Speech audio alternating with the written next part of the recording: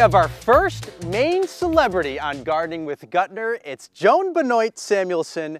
Joan, we know about all of your athletic accolades. I mean, gold medal, Boston Marathon winner, twice, by the way.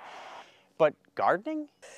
Yeah, gardening's a big part of my life. It's a lot of fun. It's a lot of work. It keeps me in shape. People think I lift weights, but I just work in the gardens. And, That's so funny.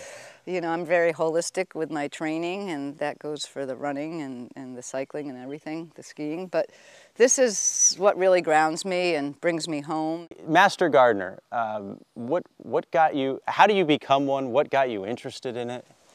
Well, when we moved onto the property, I became very interested in gardening. My mother had a perennial garden growing up, but was not a vegetable gardener, and I wanted more vegetable gardening than perennial or annual gardening myself. So I first went for the vegetable garden, and then I decided that I would put in a perennial garden. But what I like about this garden is the peonies, and I learned how to care for the peonies and all my flowers and all my plants organically through the Master Gardener program, which is, you know, offered through the University of Maine Extension Service. You know, once the peonies come and go, I pretty much lose sight of this garden and spend most of my time in the vegetable garden, because that feeds the family, it feeds the neighbors, and it feeds the local food pantry. Well, maybe we should go check out the vegetable garden then. Sure. I'm assuming all this is in an effort to keep out all the critters, right? Oh, yes. Yeah. What do we got here?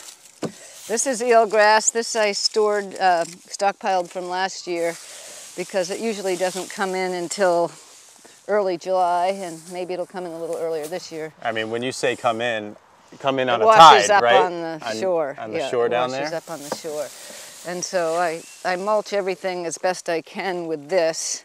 I have to watch out for the little seedlings that are still coming through the soil. But I just line it up like this. And I just covered the little lettuce seedlings I transplanted because of the bright sunshine. Yeah. But those will come off tonight. This is my signature crop. You wouldn't know it right now. I still have some inside that I'm going to bring out. This is my celery. And this is what really likes the eelgrass, because it's so stringy that it absorbs all the salt from the eelgrass. And it's really tasty.